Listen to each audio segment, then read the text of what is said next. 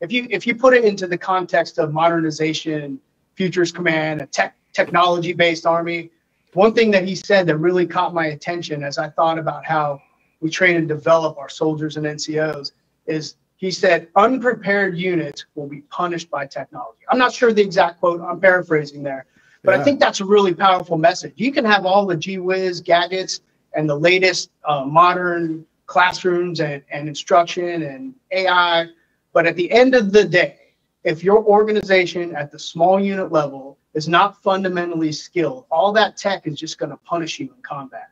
It's going to actually be detrimental to you in combat because you're not going to have the fundamental skill sets to be able to capitalize on it. So we got to build those strong foundational organizations.